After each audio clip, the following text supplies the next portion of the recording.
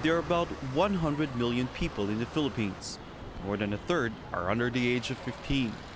Economists say this could be an advantage because the country is experiencing an economic boom.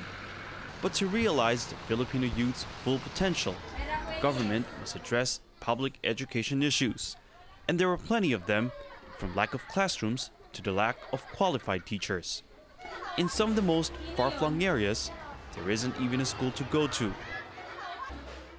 We traveled to the southern Philippines, to the mountain village of Dagum in Zamboanga del Sur.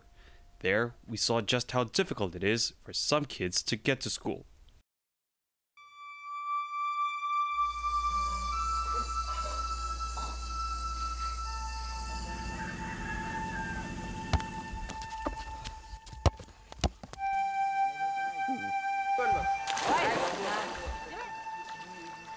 It's only 6 in the morning, but 9-year-old Jessa, her brother Julex, and their little sister Jelsa are ready to go to school. Never mind that they haven't had breakfast, or that they've got nothing packed for lunch. Class doesn't start till 9, but these kids don't have a minute to waste.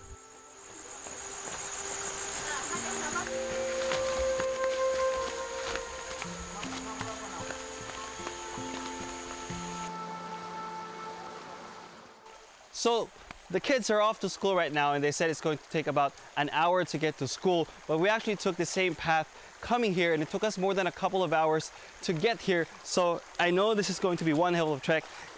This is actually really hard.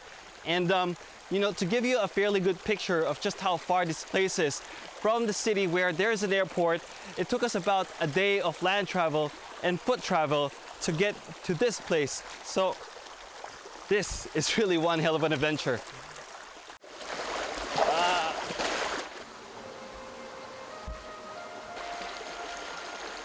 From the river, Jessa, Julex, and Jelsa will have to walk up and down this narrow path.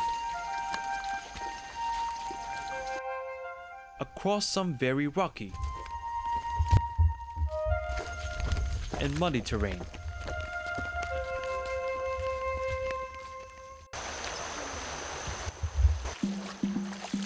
They need to cross another river before changing into their school uniforms. And then they walk some more.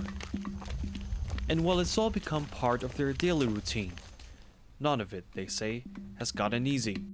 Lisod kayo ko anon tabokon. Og danlog po kayo kung umuulan. Minsan ba natatakot ba kayo pag umuulan? Oo, kay bahaan man mi. Pero pasok pa rin kayo sa eskwela? Oo. Jessa, Julex, Jelsa, and 4 other siblings come from a long line of Subanons, a local tribe that has long inhabited these mountains. Their parents, Romeo and Dolores, support the family by panning for gold along this river.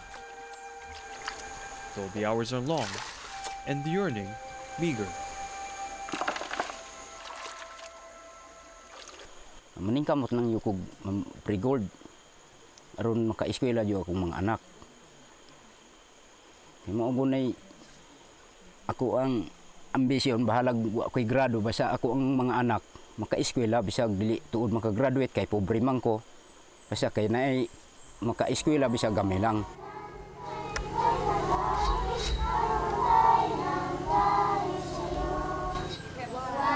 Dagum Elementary is the only school in this mountain community. There are only 3 classrooms, 2 of which are divided between 2 levels.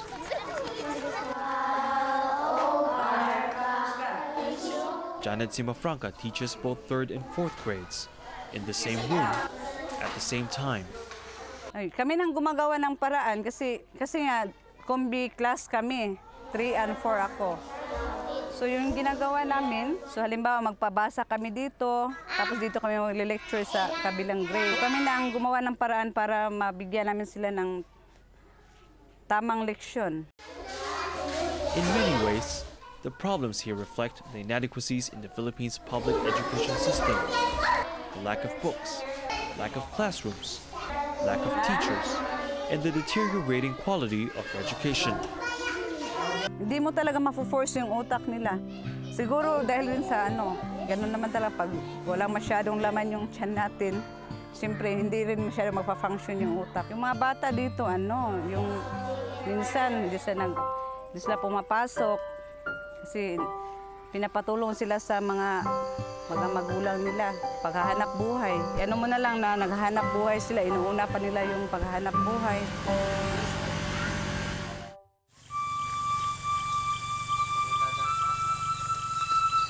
Despite all this, Jessa, Julix, and Jelsa are determined to finish their studies, even if they have to do it in the dark of the night. There is no electricity in this village. With only a tiny speck of light, they read, write, and draw. It's clear, even in this darkness, and even at a very young age, they know education is their only way out of poverty. Ano gusto mo para sa mamimili mo? Maraming pera? Maganda bahay? Oo. Gusto mo, paglaki mo, makabili ka sasakyan? Kotse? Oo. With little government aid, Jessa and her siblings will most likely need to continue making that long journey to school for some time to come. But in other remote areas in the Philippines, things are getting better. And it all started with social media.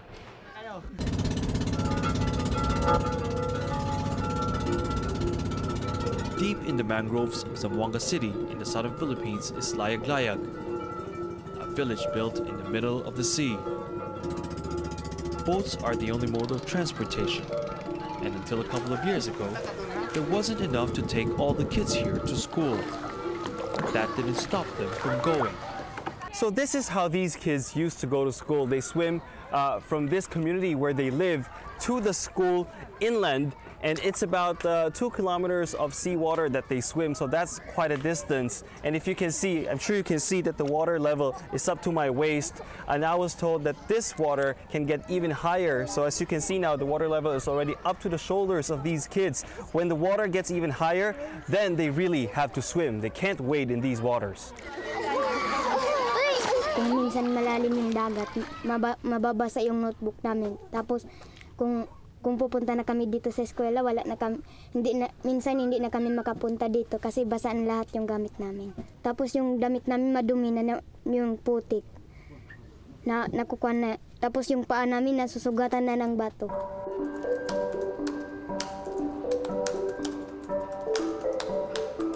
But things started to change in 2010 when a status update on blogger Jay Haboneta's Facebook page went viral.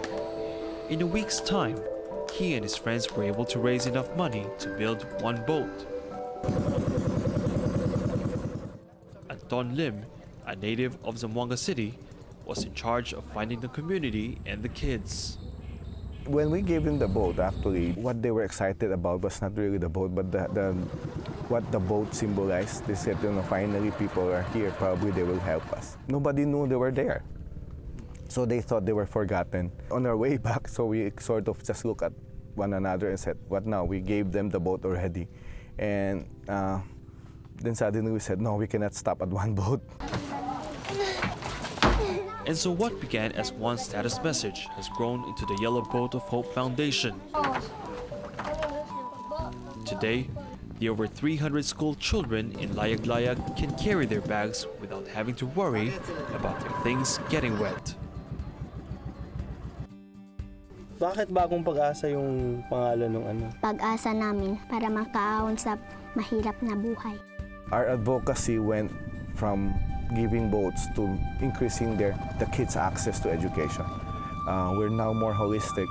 We don't just build boats, we build classrooms, schools, we have scholarships, we give school supplies. As Jay said, our country has over 7,000 islands. So this story will not be strange to other islands too. There are now over 2,000 yellow boats sailing in more than 40 communities in the Philippines. But it will take more than these boats and volunteers to fill the gaps in the country's public education system.